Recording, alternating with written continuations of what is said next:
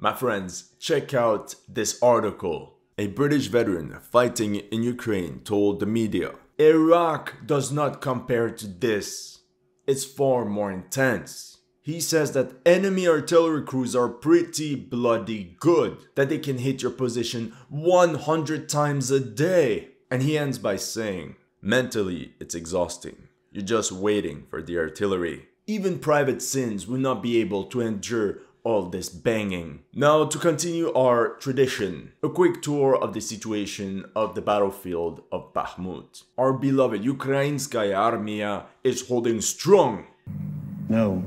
So remember the Ukrainian strongholds I marked as PAWG. Well, since our last video, train station W has fallen to enemy forces. And according to this footage, the Russians have also captured all the positions east of the railway line. And like I told you last video, we can assume that they will try to bypass this stronghold. To this effect, it seems that Wagner PMC has already shifted its assault squads once more, specifically on both flanks. Now, instead of a frontal assault across the train tracks, Wagner has redeployed the bulk of its reserves to the north. And truth be told, using maneuver warfare, they completely overwhelmed Ukrainian defenses. And they're dangerously approaching this commie block citadel, leaving Ukrainian troops with only PAG. That also means that Ukraine holds roughly 10% of the urban area of Bakhmut, which is still defended by no less than 8,000 soldiers. At this point, Ukrainian forces at Chasiv, they're retreating.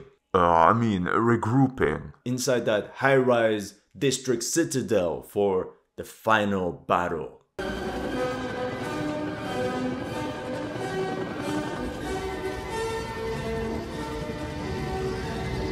I'll be blunt, but Wagner swallows one enemy stronghold after another, like a kraken. Actually, they should be renamed Kraken. I think it would be much more relevant. What? What do you mean it's already taken? By who? What? A Ukrainian battalion? But check out what this Ukrainian soldier had to say. Бахмуте. Короче, как-то так. Сегодня у нас что? Сегодня у нас 16 число. Ну, такое. На самом деле все печально. Арта ебаша не перестает. Наши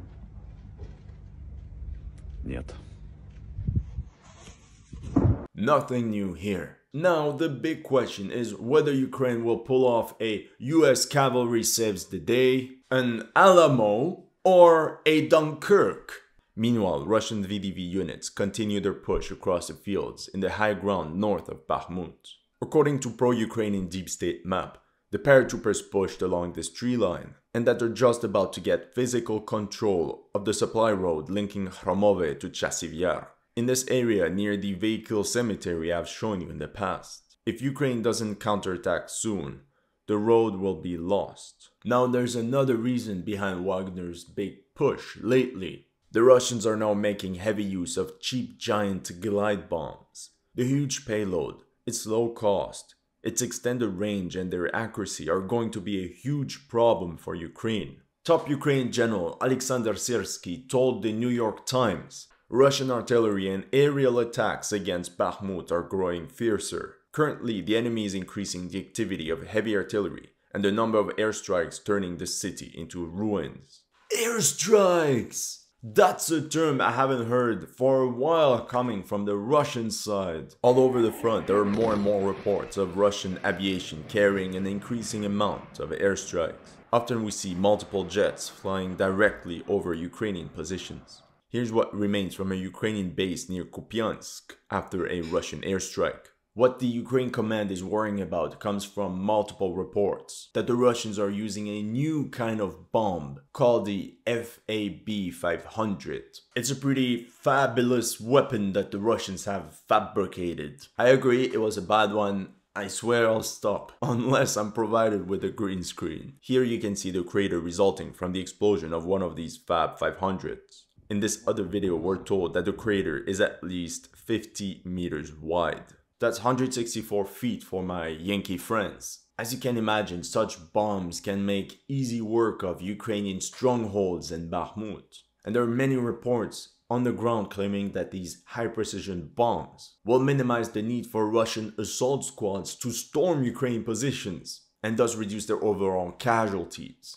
Welcome to History Legends, and here are the latest news of the Russo-Ukrainian War. If you're new to this channel, make sure to like and subscribe. And now, a quick word from today's sponsor. Global conflicts like the war in Ukraine may seem a world away, but the effects on the world economy have been devastating. Immediately after the invasion, gas prices in Europe shot up a stunning 275%, and in the US, a gallon of gas reached as high as $5.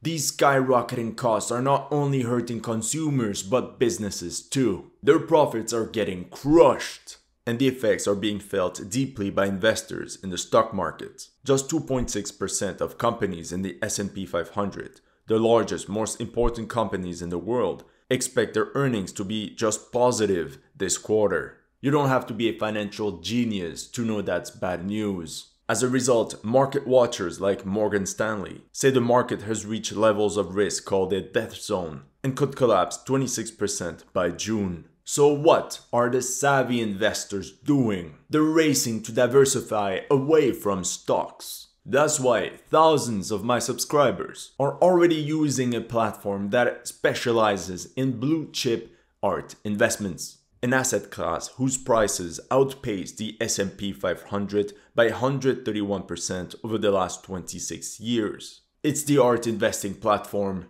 Masterworks. And since my first video on Masterworks back in November, they've sold 4 offerings. Those 3 sales handed back 10.4, 13.9 and 35% net returns to their investors. And just a week ago, Masterworks sold another offering for 15.4% realized profit to their investors after just a month.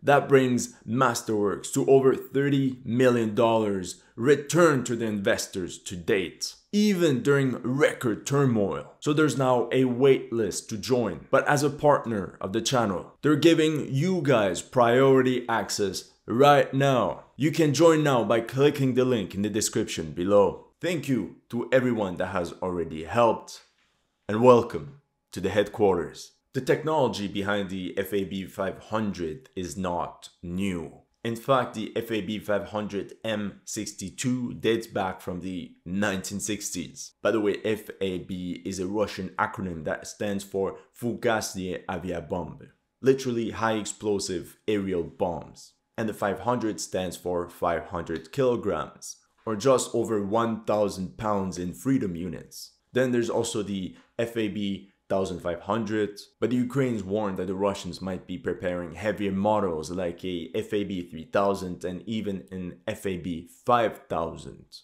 Then have a look at this picture from an explosion that happened in Bakhmut.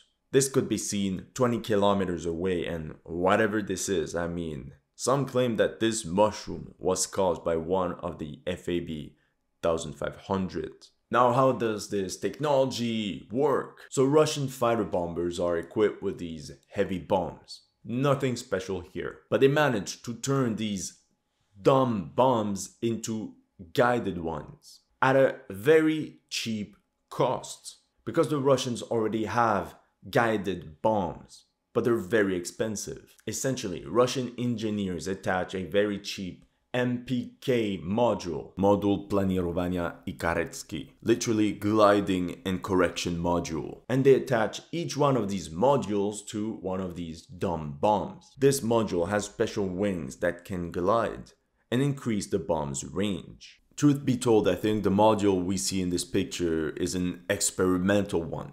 Most likely we will not see pictures of the actual MPK module online. Here we can see the wire running down from the rear of the wing kit to the pylon to which the bomb is attached. And here, if we take a look at the rear of the wing kit, the stabilizer is seen attached in a way that might indicate it can articulate up and down. But instead of having this global navigation satellite system inside the bomb, it's inside this module. And when the bomb is dropped, it now has a circular error probability of 10 meters. Thus, they managed to turn these Soviet-era bombs into high-precision satellite-guided glide bombs at a very low cost. This allows Russian fighter jets to drop the bombs at an altitude of 15 kilometers high from a distance of up to 50 kilometers from the target, and upon impact destroy everything within a range of 50 to 80 meters. And the Russians have a huge arsenal of these Soviet-era bombs. Some claim that the upgraded FAB-500 can even rival the efficiency of cruise missiles. Disclaimer, understand that these have completely different purposes, but let's just take a look at the stats. Now what's crazy is that a Caliber cruise missile carries the same 450 kilogram warhead as an FAB-500. Only difference is that the FAB-500 is much cheaper. For the cost of production of one caliber missile, Russia can line up 270 FAB-500s. And its low cost means that they can directly be used on the front. Now, according to the Ukraine Air Force, up to 20 of these guided bombs are dropped on the front line every 24 hours, with Russian Sukhoi 34 or Sukhoi 35 jets used as carriers. Now, of course, the best way to counter enemy fighter jets would be for the Ukrainian ones to be present in the sky. But if we take a look at DPA's map, according to the Russian MOD, on the 19th of April alone, 3 Ukrainian MiG-29 and a Sukhoi 25 were reported shot down. Now, disclaimer number 2. Americans have already developed a similar technology and have released it in 1997. It's called the Joint Direct Attack Munition, or JDAM. It's a guidance kit that converts unguided bombs into precision guided munitions. It's literally the same definition. And instead of the FAB-500, we have the 1,000 pound Mark 83 bomb. They even have the same weight. Now, the reason the US media is freaking out about the FAB-500 bombs is because they just realized that their adversary is not boarding Toyota trucks in pajamas and sandals. Anyway, talking about the JDAM, Politico now claims Russia is jamming US smart bombs in Ukraine. A larger problem is that Russia is using GPS jamming to interfere with the weapons targeting process. American officials believe Russian jamming is causing the JDAMs, and at times other American weapons such as guided rockets to miss their mark. Well, that would explain why we haven't heard much of the holy HIMARS much lately. The big problem the Kyiv Independent mentions is the effective range of Ukrainian air defense capabilities. Ukrainian S-300 systems can cover a range of up to 75 kilometers, Buk M1 systems 35 kilometers, and the OSAs only 12 kilometers. As you can imagine, for those to be effective, they have to be as close as possible to the front. However, in that case, these systems would almost inevitably be spotted by Russian radio-electronic reconnaissance and targeted by enemy artillery. And this has already caused a number of Ukrainian anti-air systems to be destroyed, like this short-range 9K33 OSA.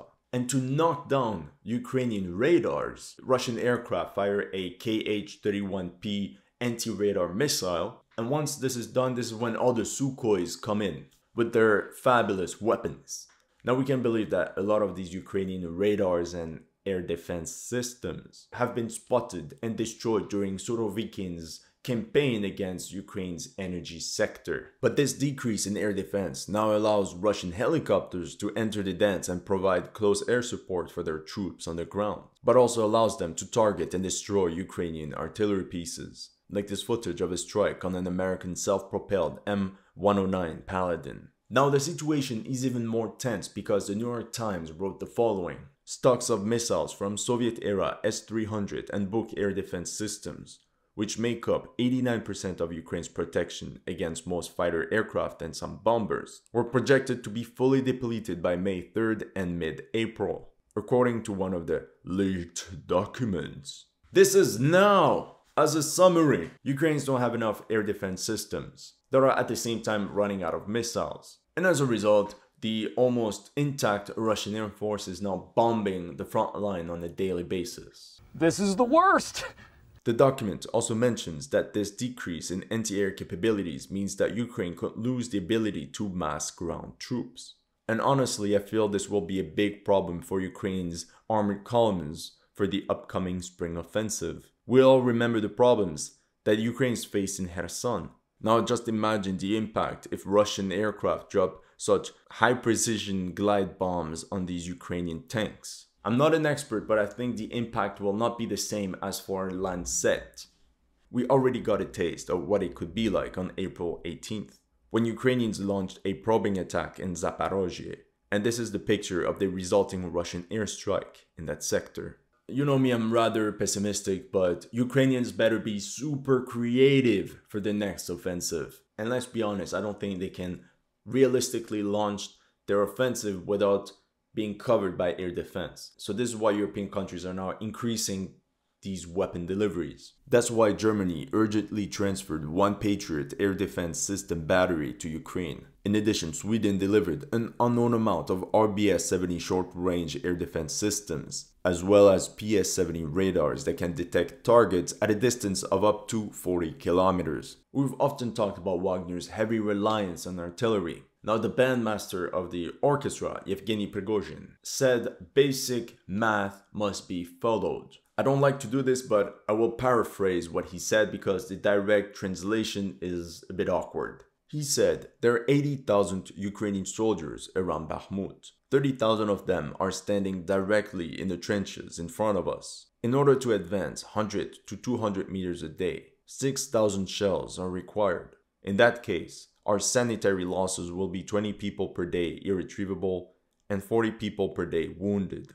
Meanwhile, the enemy's losses will be about 500 people. Now, if we only get 3,000 shells, the missing shells will increase our losses to 120 irretrievable losses and 200 wounded per day, while enemy losses will decrease to 300 people per day. However, what we do know from Western media reports is that Ukraine faces a severe lack of artillery shells. They burned through almost all their Soviet-era stocks, and now same thing for the sweet NATO ammo. It's nothing new, because the same happened during World War I. In 1914, nobody expected a long war, and everybody started running out of ammunition in early 1915. More artillery shells were fired during the 35-minute artillery barrage preceding the assault on Neuve-Chapelle in March 1915 than during the entire Boers War. To date, the US alone has supplied Ukraine with more than 1,105mm shells. Meanwhile, according to Politico, EU countries have provided Ukraine with about 350,000 105mm shells. So a total of 1.3 million shells delivered to Ukraine. Problem is, NATO's reserves are now starting to dry out. The US Secretary of the Army reported that the US defense industry can currently produce about 14,000 105mm howitzer shells per month, boost to 20,000 by spring, and up to 90,000 per month by 2025. But Ukraine needed an immediate solution. They told the European Union they need at least 250,000 shells per month. Magic. Here from Reuters, South Korea to send 500,000 shells to the US. To Ukraine. Is that enough? I understand that it can vary from day to day, but if we average these claims, according to the Defense Department, Ukrainians are using around 90,000 shells per month. So the 500,000 shells from South Korea could keep Ukraine afloat for another 5.5 months. That's all I have for you today. Let me know in the comment section what you thought of my analysis. If you're new to this channel, make sure to like and subscribe. And if you want to support my work, make sure to check out my Patreon or PayPal. The links are in the description below.